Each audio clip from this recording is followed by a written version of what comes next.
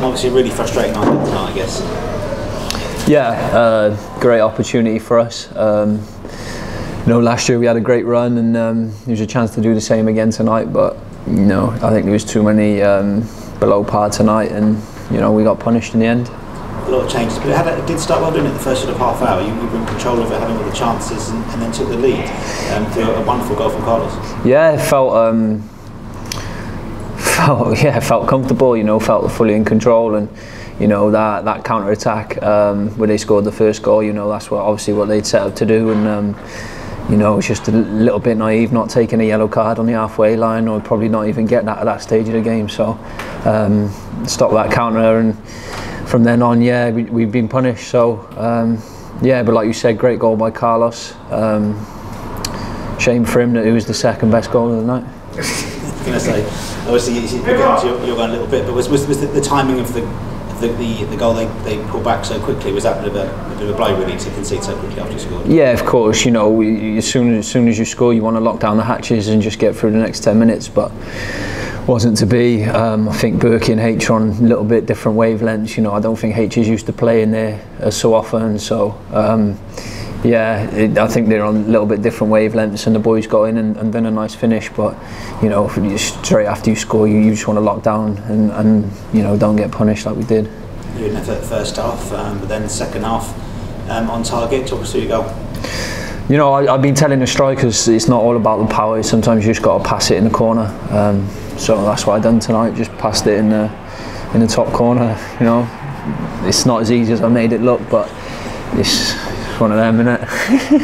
Overlapping, obviously. You don't often really score a goal like that, really. So I mean, this must be pleasing to see it go in the top corner as well. Yeah, I can't remember the last time I was overlapping down the left wing, if I'm being honest. But I enjoyed it tonight. It's great for me to be out there. Just love playing football, and it's been a frustrating start to the season, not being involved in the first two games, and I think that's why it's really disappointing now that this cup could have been perfect opportunity to try and force my way in the team, and it's over after one game, which is really annoying. But not much else to say on it. You many on your left before? Pardon? Score many on your left, or is that a rarity? I think that's my first left-footed goal actually. So take it. I'm gonna get some footage of it and show the old man. He didn't travel tonight, so he's messaged me, said well done on that, but he hasn't had a chance to see it. So they equalised again, don't they, within about 2 minutes? So just holding on to the lead this evening could prove like a massive downfall, didn't it? Fair play to Newport. They came here, done a job, and they're in the hat for the next round, but bitterly disappointing for us. Like I said, it's a great opportunity to get another run going, and we just couldn't do that. Like I said, I think too many below par performances today. Not enough that can say, I've given the gaffer food for thought here, and ultimately we've been punished because of it. You made some changes well for the second half, and they're going to go on strong for the end, and they just got through for the winning, didn't they, with about 15 to go, and just couldn't really get back into it after that. Yeah, and like I said, fair play to Newport. They came and done a job, but we should never have left ourselves in that position to be honest in the first place. But all credit to them. Obviously, we're going to have a debrief on it and look to go again on Saturday. But disappointing one tonight. So we'll do our debrief, draw a line under it, see where we can improve, and then we'll full focus on Saturday. Exactly, as you touched on, that's the main frustration that you had the chance, didn't you, all the players out there to get in the first team managers' thoughts, and it's just not really gone how you wanted it. No, exactly.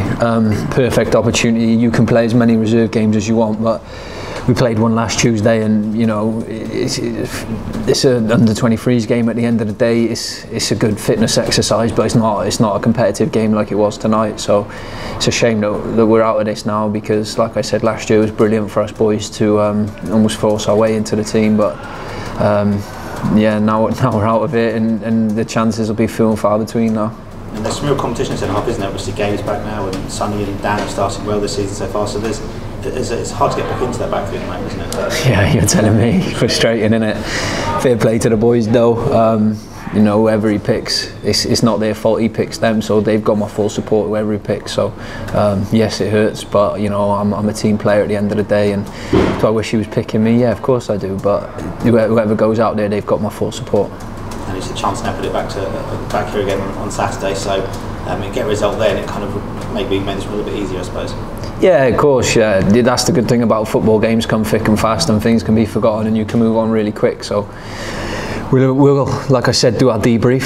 Full steam towards Saturday. You know, that's going to be no easy task. I think they've got 2 draws as well, so yeah, it can be a good battle, and hopefully we come out on top, and then we try and get some run going.